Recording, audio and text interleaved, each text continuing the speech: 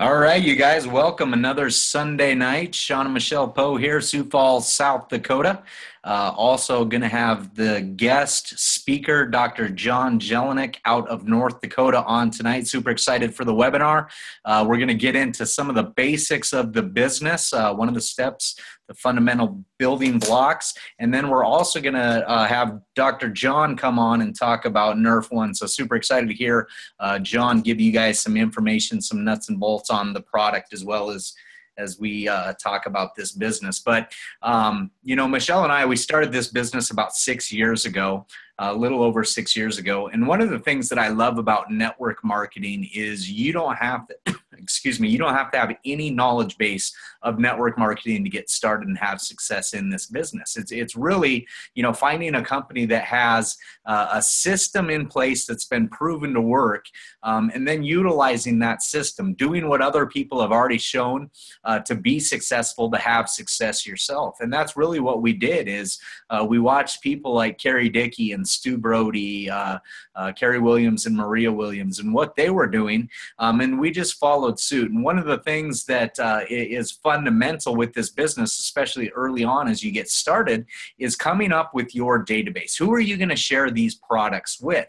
And that was really kind of our first aspect of, we don't know what we're doing, so teach us on what we need to do to create this database. Because some people were popping into our head, right? We saw that ABC primetime video and it was an absolute no-brainer because of certain health reasons that we wanted to get the product NRF2 Pro Tandem into people's bodies to see what it could do for them.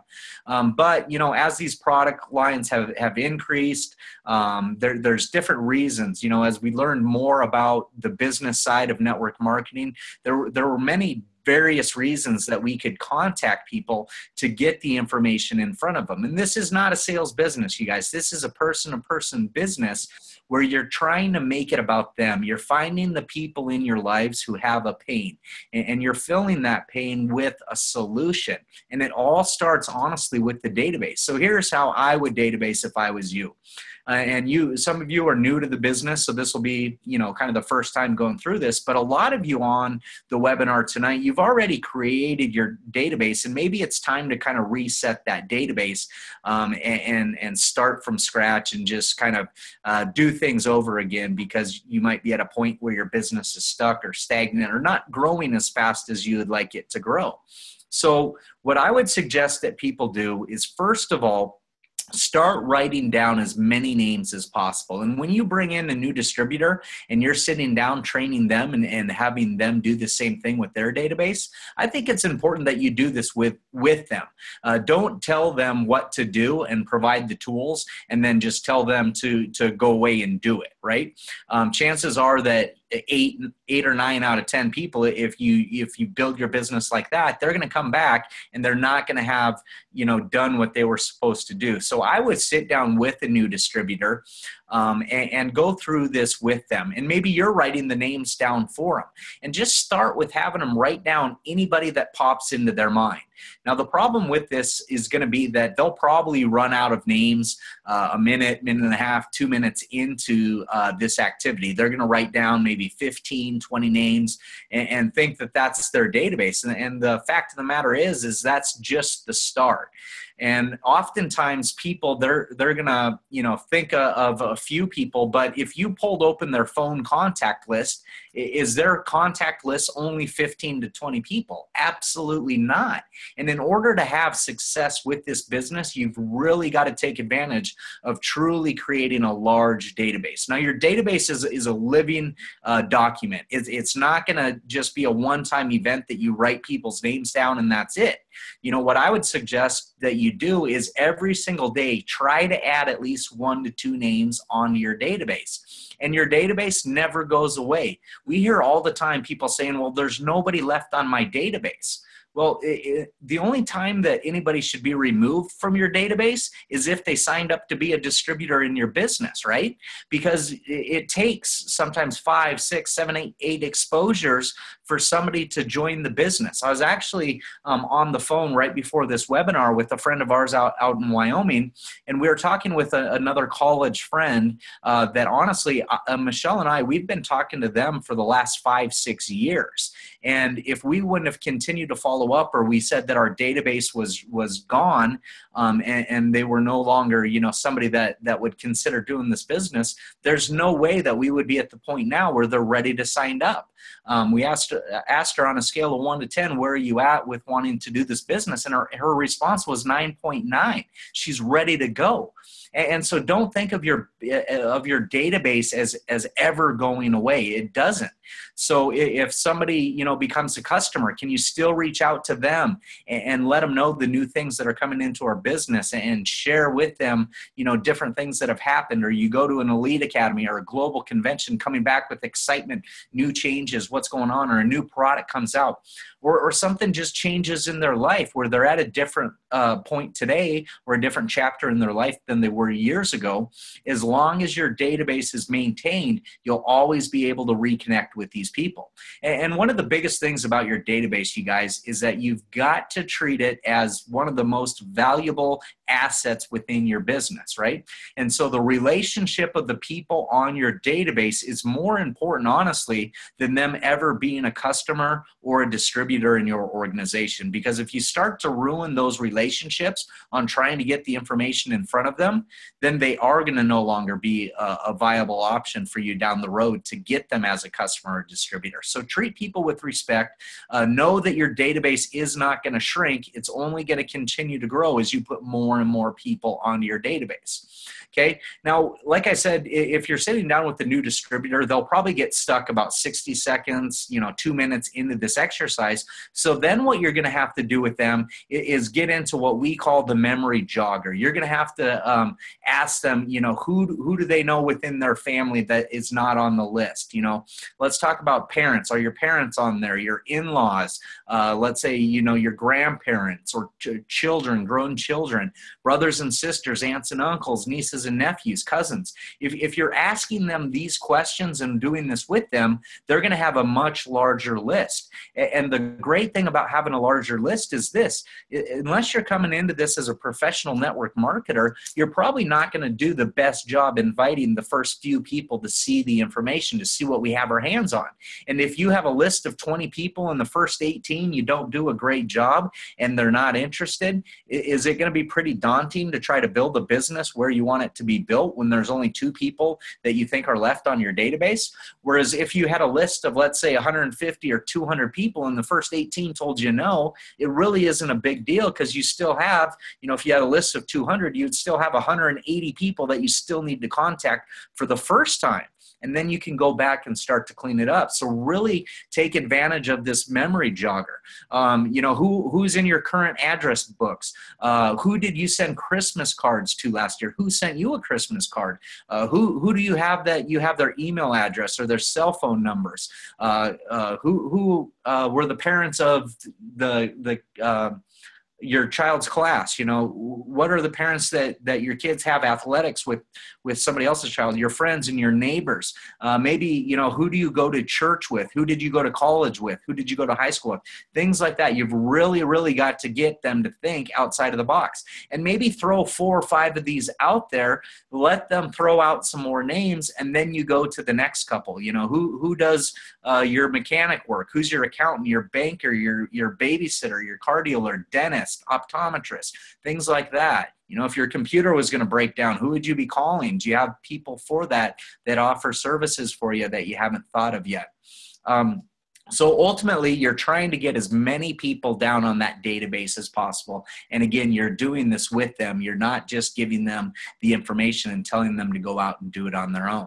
Now, what I would challenge you guys to do is not stop there. Don't stop with just writing down a list of a lot of people's names. Because if you have a list of 200 people, it's kind of like, what do you do with it next? How do you turn that into an invite? So what I would say is the easiest way to help you then transfer your database into an invite list is to put a second column right next to their name. You've got their name, then right next to it, put another column that says why.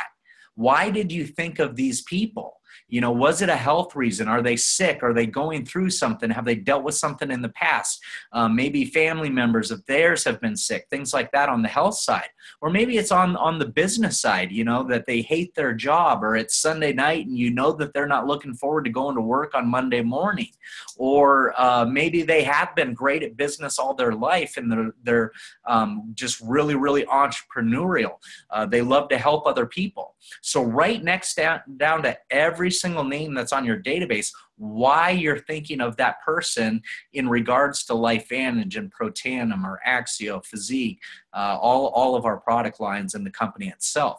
Now, you're going to have some people that you absolutely have no idea why you wrote their name down. And for these people, what I would suggest that you do is don't contact them right away about the business. Contact them to reconnect so that you can talk with them, have conversations, catch up, get to know them again. And I promise you this, if you ask them enough questions and get them to talk, they're going to say something that you can fill in that blank with. And that's ultimately what we want to do with the database as we use it as an invite list, is to find reasons that we can help them in their life, make it about them and why they should hear the information, how you have a solution to what they're going through in life, and they've got to see something that you know about. You have information that they absolutely are going to want to see. If we make it about ourselves, it's going to be a very, very challenging business, because people then feel like they're being sold, or you know, it's, you know, about you and not about them. You're not trying to help them. So as much as possible, really get that why part of the database down. And I'll tell you, you know, if you feel stuck or stagnant, going through this exercise again and not looking at your old database, maybe you're creating a brand new database, and then compare the two and see who you didn't have on there. But don't prejudge anybody. Put everybody's names down. You know, your pastor and their wife, real estate agents, florists, people that, you know, deliver things to you, FedEx and UPS, if you know their names. Just write down every single person's name. Think about all the people that you don't like, all the people that you like, all the people that you would love to have in your business. Just get creative with anything that can put another name into your business, and keep the list, you know, with you, or have the ability to write down people's names throughout the day as they pop into your head. Oh my gosh, I didn't think about this person. I need to get them onto my database. And you're continuing to add to the database every single day, 1 to 2 people early on in your business, because that's going to give you the ability to share this with more people and know who you need to talk to. Michelle was amazing our first year in the business of really sitting down at the end of every night and taking the database and finding 2 people that she was, no matter what, going to talk to the next day, or at least attempt to talk to them before she closed out the end of the next day. And so she would just take the database and really thoughtfully plot out, okay, here's 2 more people that I need to contact in the next 24 hours, or I'm not doing my part of exposing this business. And if you can make it simple, if you can make it easy, people are much more likely to put the time and the energy into it to get the results that they're looking for. So don't take the database lightly. Take this as, like I said at the very beginning, as one of your most valuable assets in your Lifevantage business, because without your database, it's going to be pretty hard to know who you need to actively talk to on a daily basis. And also who to follow up with, right? Because we know, again, statistically, most people don't make a decision within the first couple of times that they hear information. It takes 5, 6, 7 times where the majority of yeses come into play. And go back to this database. If you have a list of 200 people and you're contacting 1 to 2 people every day, you're talking at least 100 days to 200 days before you've gone through your database one time. And then you're starting to circle back through, talk with the people that you've added to the list since, and then talking with the people a second time and getting them a second exposure into the information, following up with them once again. You can take your database and put it into a recipe card box. I loved Michelle's idea when we first got going. She put a recipe card box and split it into 12 different segments with the months of the year.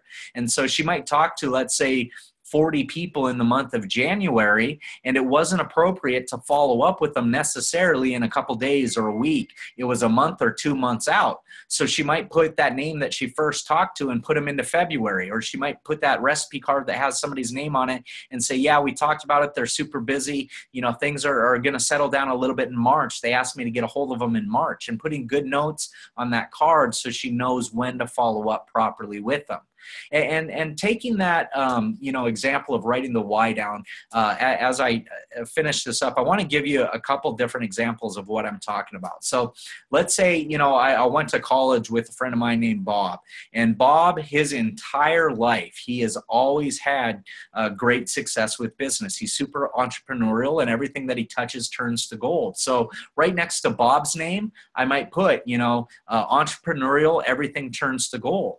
Right underneath Bob, let's say I have Amy, and Amy, you know, I've known her since college as well. And it seems like everybody in Amy's family, ever since I've known her in college, it seems like the people that I've met that have been family members, if they're above the age of 40, they've had some sort of heart disease affect them. And so next to Amy, I'm writing down heart disease. And then when I'm looking to take this database into the invite, that's exactly what I'm looking about. So you know, for that first example, Bob, and everything turns to gold, I'm saying, hey, Bob, there's this ABC primetime video. You got to check it out. You've always been entrepreneurial, and everything you touch, it seems, turns to gold. You're going to be blown away by this video. Or with Amy, you know, in heart disease, I'm calling Amy up and say, hey, Amy, you know, I've known you since college, and it seems like everybody that I've met in your family, by the time that they're 40, heart disease has affected them pretty dramatically. There's this ABC primetime video. You got to check it out. It's going to blow you away. And again, that helps you make it not about you, but about them, and that you have something for them to see that's going to drastically impact their life. So I could go on and on. This is normally a topic at Lifevantage Academies I talk on for a good 30 minutes. So you got the abridged version tonight, but I want to leave time for Dr. John Jelinek. Dr. John Jelinek, we've gotten to know him and his wife pretty well over the last several months. We've had the opportunity to go on 2 of the company incentive trips with these two, and they are absolutely blowing it up with the passion and the excitement and the vision that they have for what they're going to do over the next 4 or 5 years. It's fun to find people like this. And the thing that I love about, you know, people like Dr. John with chiropractors is they truly understand oxidative stress and inflammation. They get it. They see it on a daily basis. It's part of their everyday routine. So I'll turn it over to Dr. John. He's going to bring us up to speed on NRF1 and kind of his thoughts on Protandim NRF1. So John, you should be, you're ready to go. Yep, you can hear me. All right. Sorry, I don't have notes for anybody. I want to clarify one thing, and thanks, Shawn, for the introduction. That is not a shine off my forehead above me. That is actually a halo. So just so everybody, we get that clarified. I'm going to have to get a new light in my office here. But so I got a couple things. We're going to talk about NRF1 today. And I guess the first thing I'm going to throw out there, because I'm going to make Stu happy, I'm going to throw out the disclaimer. You know, everything I'm going to say with the information is not intended to treat, prevent, cure, mitigate disease. Now with that, with Shawn talking about the database, I think right off the bat, I'm going to ask a question. And I think a lot of you are going to start thinking of people right away because I know you're going to know people, but this question doesn't have to be answered, but just think about it. Who do you know? And what do these conditions and diseases have in common? What does autism, muscular dystrophy, atypical learning disabilities, developmental delay, chronic fatigue, diabetes, fibromyalgia, epilepsy, neurodegenerative disorders such as ALS, Huntington's, Parkinson's disease, Alzheimer's, you know, what do they all have in common? The easy answer is mitochondrial dysfunction. And so when we start talking about NRF1, this is really important. Just a couple terms right off the bat. You know, I want to talk about mitochondria because I can talk about NRF2. I get really excited and you're going to hear me start talking faster. And that's when my wife usually tells me to slow down. So, you know, mitochondria is the powerhouse of the cell. This is where the energy production occurs. The energy is the ATP, adenosine triphosphate. And you're going to see some of these terms on the bottle. With the mitochondria, this is producing 95% of your energy that your body uses. So it's really important. Now, when you tell, in my case, when I tell patients about this, I usually by now get a blank stare, and they're like, what are you talking about? Mitochondria, what? They don't understand. And so I like to simplify things. I'm a very simple person. And so I like to just explain it, like this. Think of the engine of the car, that's the mitochondria, right? And the gas is the ATP, that's the energy. And so the more energy, the more gas you give the engine, what's going to happen? That engine is going to start working faster. It's going to be more powerful, and that car is going to go down the road in a hurry, right? And so that's what that mitochondria is doing. It's giving you a lot of power. And when your mitochondria breaks down over time, and as you age and as you increase your oxidative stress, you have less efficient mitochondria, and you reduce the production of your energy, the ATP. So again, I relate a lot of things to a car and a shop in my practice. Think of that like a rusty engine, right? Now we want to try to prevent that as much as we can. And so, how do you boost your mitochondrial function? And that's where, NRF1 comes in. And NRF1 contains 5 basic ingredients: rhodiola rosea, which increases the resistance to fatigue; coenzyme Q10, and this is important in the production of the ATP, or the energy. And when you combine that with the alpha lipoic acid, this supports cellular energy levels, the stress response, and antioxidants defense mechanisms. So they kind of work together as one. That alpha lipoic acid also turns glucose into energy. Quercetin promotes mitochondrial reproduction and helps prevent mitochondrial decay, right? So think of decaying of the teeth, decaying of the spine. It's preventing that. Grape extract, that's the other ingredient, which has anti-aging capabilities. So these work together, similar to NRF2, synergistically as you put them together. Now with NRF2, you're telling that protein with the NRF2 pathway to activate your body's own antioxidant enzymes. And with NRF1, we're activating that NRF1 protein to support what's called mitochondrial biogenesis. So you're creating powerful, large mitochondria, okay? And so when you boost your mitochondria production, this improves your body's ability to repair itself. You improve your quality of sleep. You improve your cognitive health. You support your brain function, supports muscle function, and maintains heart health. So, right now it's really important. And I'm glad I get to talk about NRF1 because I'm learning a lot with this as well. I have a lot to say with NRF2, but NRF1, as you go through this and as you guys are kind of your own little researcher, and I encourage everybody to look into this, you're going to find a lot of great things that mitochondria does.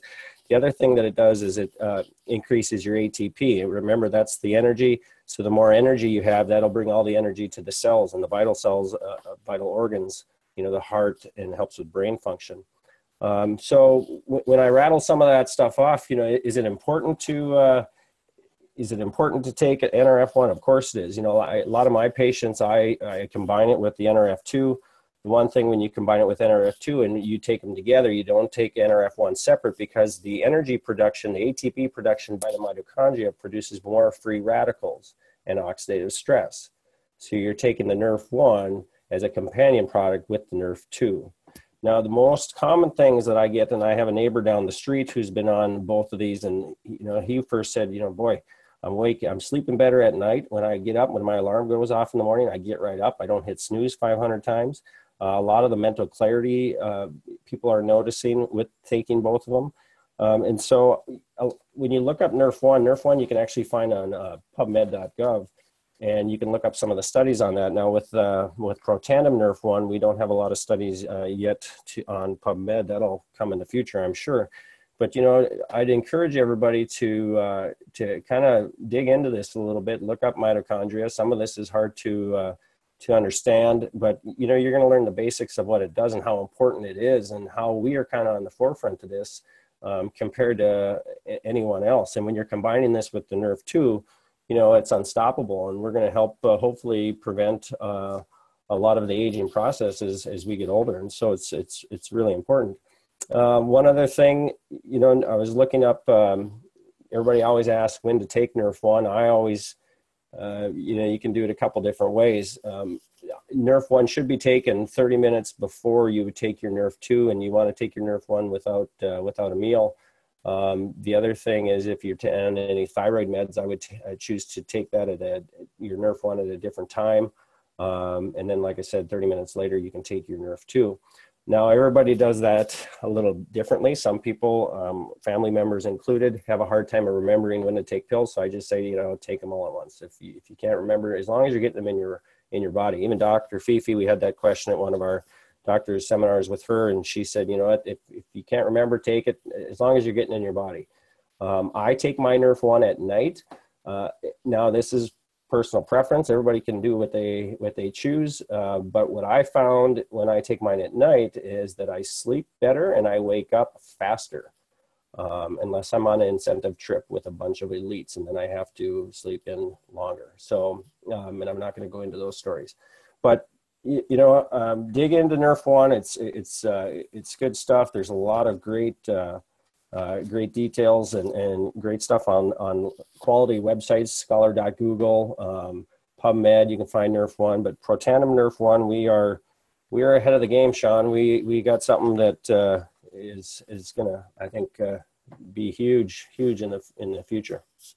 I love it. I love it. Yeah, and absolutely. I think that, when we looked at Protandim NRF2 6 years ago, when we were first looking at this business, that's kind of where the science was, and just the knowledge base on how important of a pathway NRF2 was. That's really where we are at the tip of the iceberg for NRF1 currently. So I think we are going to see tons more science come out and just validate what we already know we have our hands on. And let's be honest, who isn't looking for more energy, and that's the key to mitochondria. If coming from a finance guy, if I remember anything from those classes I had in high school and college, the powerhouse of the cells, you want them to be healthy and back into kind of the function that they were when we were younger, right? Right. Yep. Awesome. Well, we appreciate your time and your knowledge, Dr. John. If there is anything that we can do to help, I cannot believe that we are already looking towards more of the end of May than we are at the beginning. Pretty soon the year is going to be halfway done, but I'm telling you this is we've got our hands on some pretty powerful products in this company, and the ability to change people's health is absolutely, I think, what separates us out from every other company that's out there. We have such important products, and getting them into people's bodies is where you're going to see that change. And now with the Essentials Pack, where you can get Protandim NRF1, Protandim NRF2, and the probiotic into people's bodies, they get free shipping for having that pack picked. There's no reason that we shouldn't get this product line or those three products, the Essentials Pack, into every single one of our customers' bodies, into all of our distributors' bodies, and really see how we can impact people's health on a major way. So with that, we want to be respectful of everybody's time. Hey, I know. Shawn, yeah, go ahead. One last thing, since you're talking about the Essential Pack, it's essential for a reason, right? That's why they came up with the name Essential Pack. Yes. It's essential that everybody takes it, all three of those products. Absolutely. Absolutely. And, I think just as strongly of Axio as I do with those other three, but for sure at a starting block, that's what people need to get on. This is about, getting your body back doing what it was designed to do. And the body has an amazing ability to help itself and function in a proper way when we get some of those stressors off of the body. So as opposed to turning to drugs, we have an all-natural way to help people really get their body back in balance and do what it was supposed to do. So with that, let's call this one a wrap. Appreciate everybody's time, and we will get this recording out as soon as possible. Have a great week, and let us know how we can help you end this month strong. Take care. Thanks, John.